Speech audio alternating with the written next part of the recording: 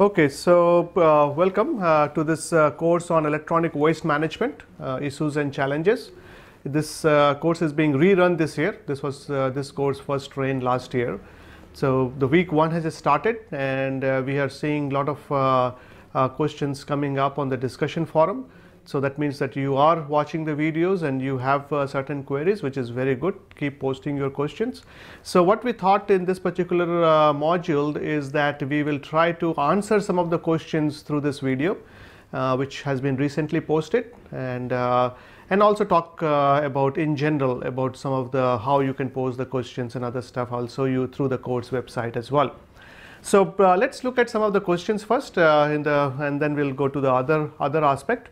So just very new questions. Just recently we got question from Abhijit Ballabh Vyas. He is talking about that sir, many waste like plastic, garbage, chemicals from factories and industries has shown the impact on environment in the form of land pollution or water pollution, and therefore we are focusing on this topic. So sir, my question is e-waste has shown the ill effects on the environment, or is it going to show in some year? So the answer to that is e-waste is actually showing ill effect on the environment already. If you look at in the videos of the course videos that we have posted, I have shown an example of a village in China where even entire surface water source of that village was contaminated by lead. The pH was almost close to 0.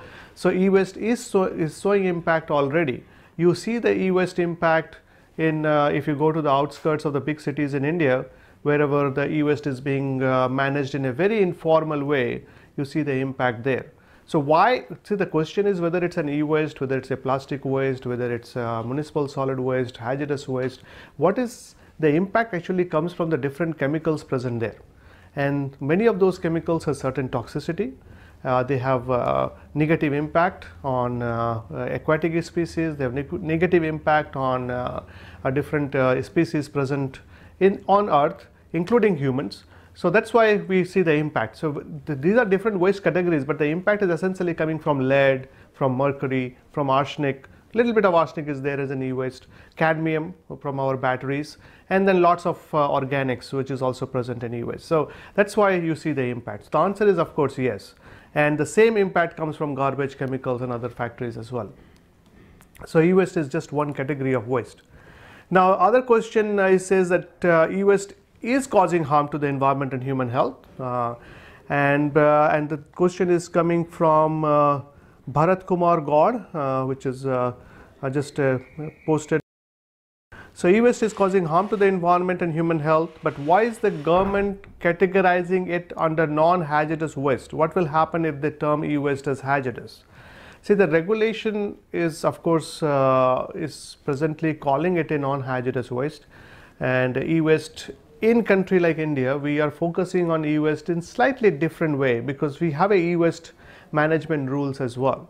So the question of why it is non-hazardous, just because so much volume is out there, we want to promote recycling of electronic waste.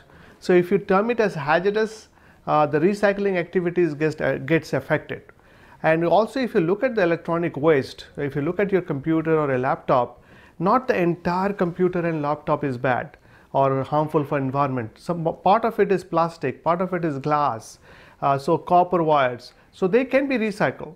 The problematic part is what is there in the printed wire board. So the printed wire board by itself could be a hazardous waste, but presently to promote its recycling, to promote the resource recovery, the government has not categorized as a hazardous waste. And it's not only the government in India, it is many governments around the world is not calling e-waste as hazardous waste as of now. So that kind of answers your question. And yes, in future, if they might, if required, they may put it in a hazardous waste category, but presently it is exempted from the definition of hazardous waste category, mostly just to help the e-waste recycling industry.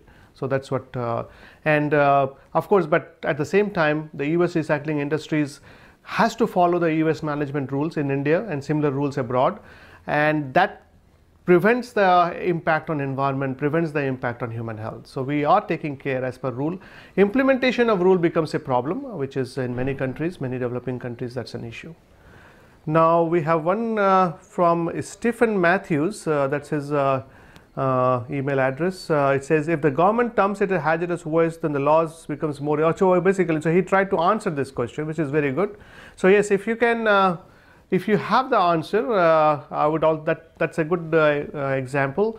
That if certain questions is posted on discussion forum, and if you think that you have answer to it or you want to carry the discussion, do that. It's always better to learn from each other as well. So as Stephen Matthews says here, which is, I just saw it actually, he said that if the government terms it as a hazardous waste, then the law becomes more strong. Much more people get discouraged from informal recycling sector of e-waste. Laws will become strong. Laws are already strong actually. Laws is not that laws are not strong. It's the implementation of the law which I just mentioned which becomes a problem. And whether people will get discouraged from informal sector, that rule is already there. The reason things are going to informal sector is the formal sector is not able to pay to the consumer. See, we discussed that in the video as well, that what is happening is this e-waste recycling companies are being set up. They are trying to do business, and since they invested so much money to set up that particular company, so they need to get that money back. And to make that happen, they have to charge. Say if I dispose a certain mobile phone, I have to charge certain money for it, which for informal sector actually pays you some money for that. So that's why the reason it ends up in informal sector and not going to the formal sector. So and there are some other complexities involved there, some which we like beyond our control, some politics and other things which does go in there as well. But so even if the government terms it a hazardous waste, whether it will become laws are already good enough for e-waste, so I don't think that will help in getting it away from informal sector, maybe a little bit, but the focus is more should be implementing the present e-waste law in letter and spirit, and that should help in terms of managing it in a much better way. Okay, so let's look at some more questions. So it says in the slide 22, there is an informal sector accounts for 90% of e-waste recycling, and only 5% reaches to authorized recycler. My question is how to get more authorized centers and how to control informal recyclers, and what is the impact on authorized centers to get more profitable. So again, as I just said in the previous answer to the previous question, it is the economics of how the things are working. There are, in terms of collection centers are also, not many collection centers have come up. The whole dynamics of that particular e-waste recycling business is it's not working in the favor of formal sector right now. So enforcement of rules, trying to make even the companies and as a normal household owner, when we dispose e-waste, if we can, it has to be contribution from each one of us in terms of taking the e-waste recycling from informal to formal. And what I always, which I say in the video as well, that we cannot really ignore the informal sector. We have to somehow make a bridge between the two, and which many other countries try to do that, where they left all the basic stuff with the informal sector. So basically, if you have a old computer, dismantling part and other stuff, the informal sectors was formalized. They are given the tools where they can take it apart, because this informal sector is also making money. They are making a living.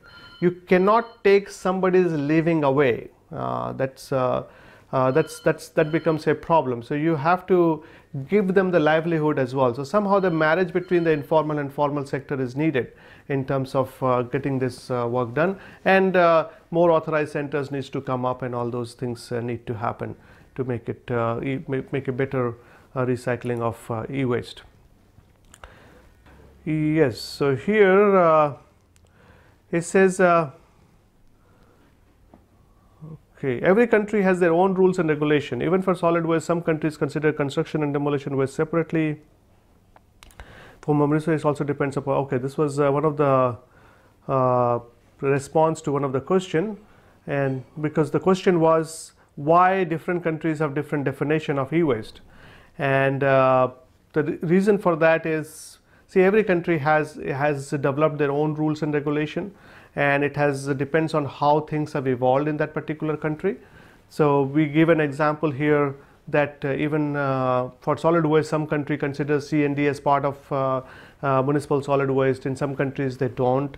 So the way things have evolved, for example, in the e-waste, if you go to United States, those white goods, refrigerators, microwave, TVs and other stuff is considered separately, while if you are in European Union, these are part of electronic waste. So it's just the way things are defined in different countries. There is nothing very specific about that. There is nothing much scientific about it either. So there were some questions on e-waste growth in India, whether the graph showing cumulative data, per year data. So again, we answered that it's not a cumulative data. It is the data per year, and then that has been added up. So those are type of questions which you can see on the discussion forum, as you can see here. Like we have opened that course website. So what we do is we encourage you to put your questions up there, and as you can see, we have tried to answer the questions as quickly as possible. Our goal has been to answer it within 24 hours. We are trying to meet that goal. So that's in terms of question. Again, this is a kind of a newer type of course, I will say. E-waste is not that old topic. It's a slightly newer topic, and as the reports and other things keeps time to generate. So one question that we have seen for last, although the course has started just a few days back, but we have been receiving questions for almost 2-3 weeks now on different aspects, which since the week one video was out there. So there is some questions has been that the data is a bit old, and whether the data is still applicable. It is data is in some of those slides, data is old just because the reports that is available in public domain has the older data. We have been trying to bring newer data as much as possible, but as you can understand, these reports, the government reports, or like a UN reports, World Bank reports, they take time. They take time to get made, and sometimes that's why you see older data.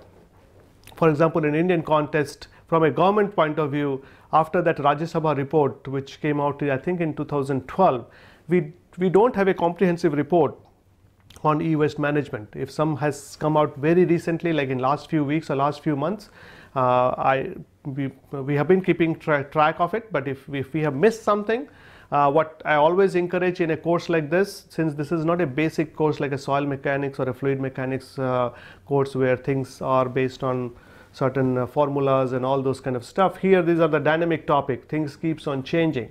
So I request all the course participants that if you find some newer data, put it on the discussion forum, and it will help us to improve the course when we update those slides for next offering.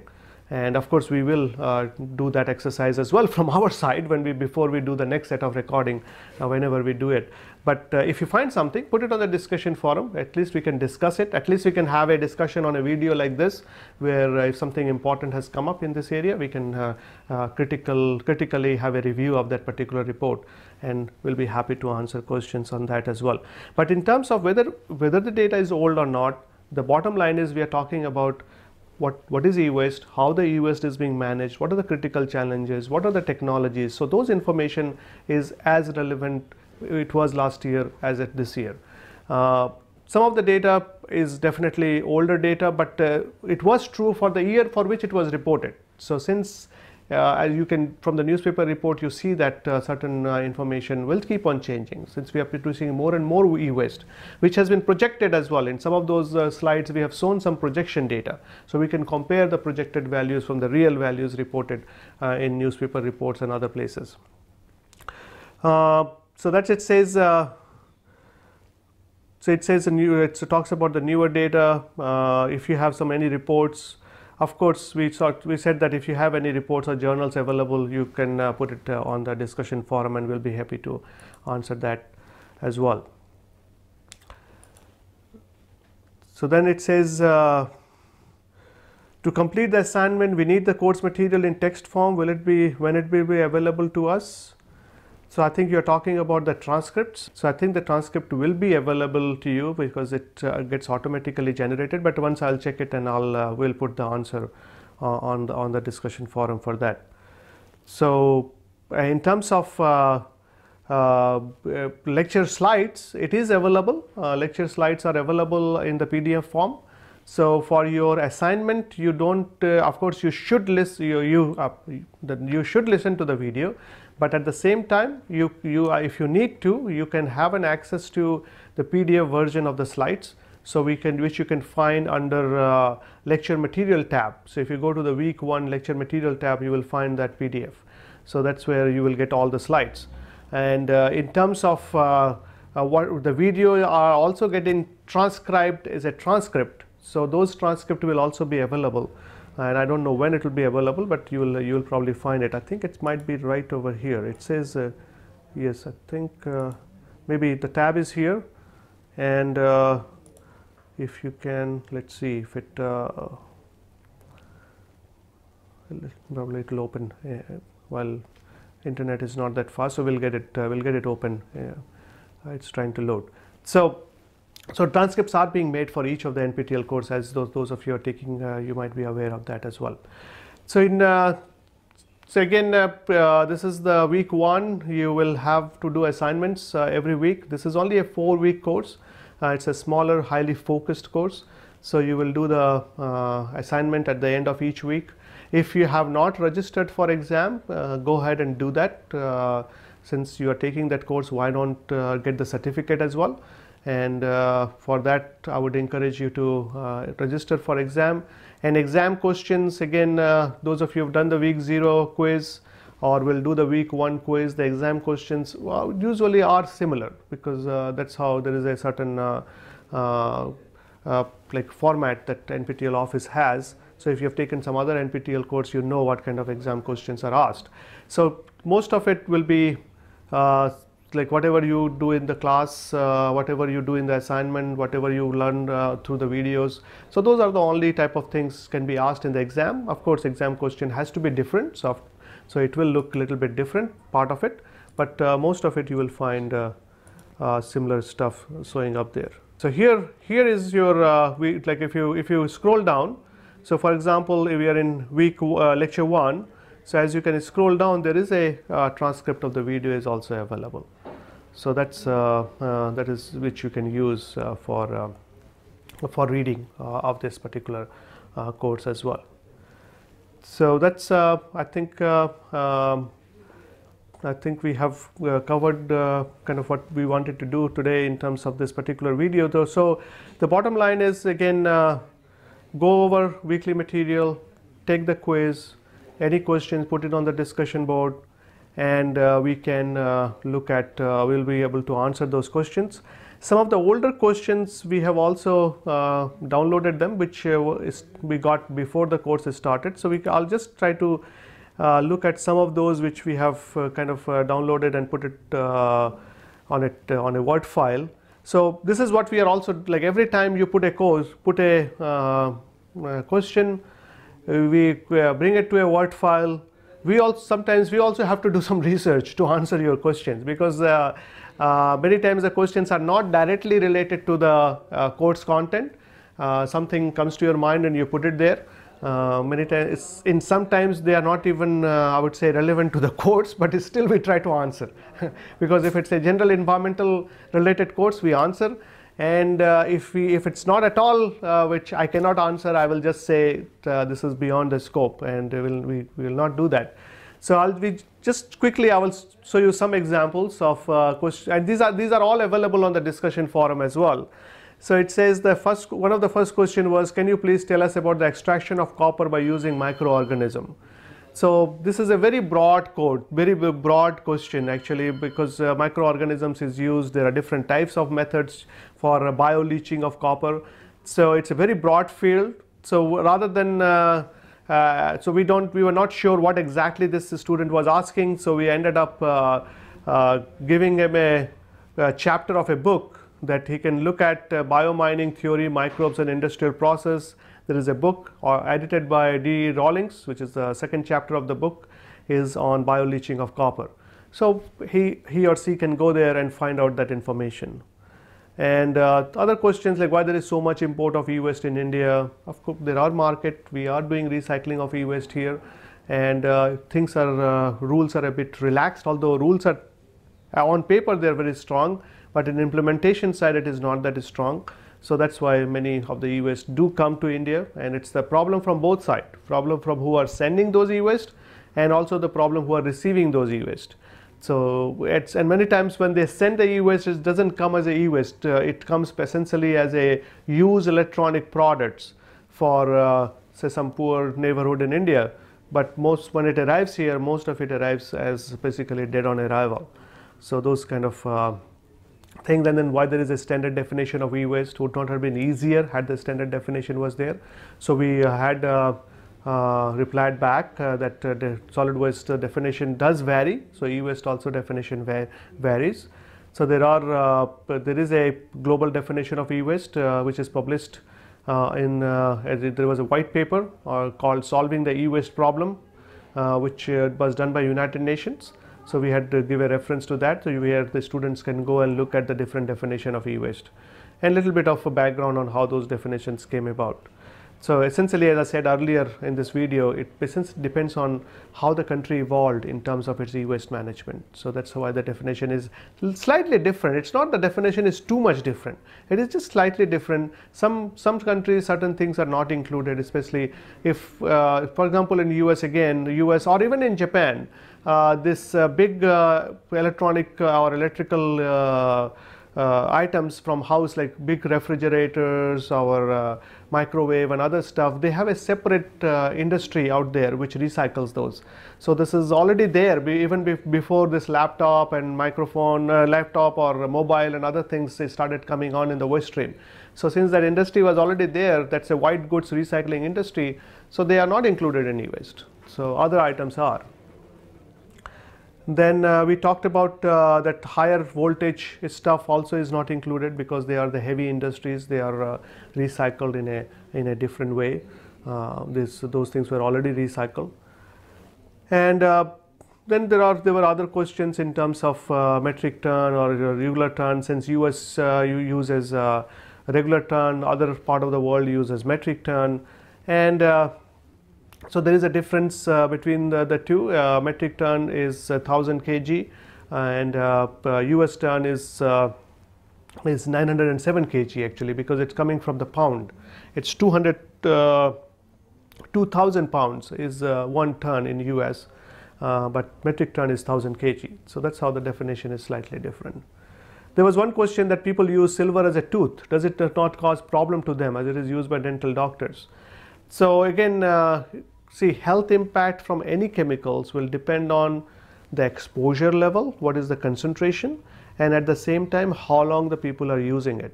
So there might be certain silver in my teeth if I have done a tooth done with some silver, but if that silver is just there, it is not leaching off, it is it's not a problem. If silver starts leaching off from my teeth and it starts getting into my body and reaches a concentration level which is harmful for my body, then it's a problematic. But otherwise, if it's there in my tooth and it doesn't leach at all, or if it leaches as a very, very minute fraction. You remember that even many of those like burfis and all that, people used to have those silver work. So little bit of silver is not bad. Little bit of silver is in fact considered good because it kills certain bad bacteria in our body. If you get a homeopathic medicine, they use silver in the homeopathic medicine. Even copper is used. So little bit of these heavy metals are not bad for our health. Even arsenic in medicine is also there in homeopathy. So, but if you use it for a higher concentration, then it becomes a problem. There is chromium in your multivitamin. So, but if you have chromium in higher concentration in chromium 6, it becomes a problem. So, in terms of impact on the body, it depends on the concentration level and how long you are exposed to it. That's how the impact is decided. That's the toxicity part of any heavy metals or any chemicals for that matter. Okay, so that's we had some other questions on which organization provides jobs in this field, or what are the businesses related to this field. So that kind of goes a little bit kind of not directly related to this course.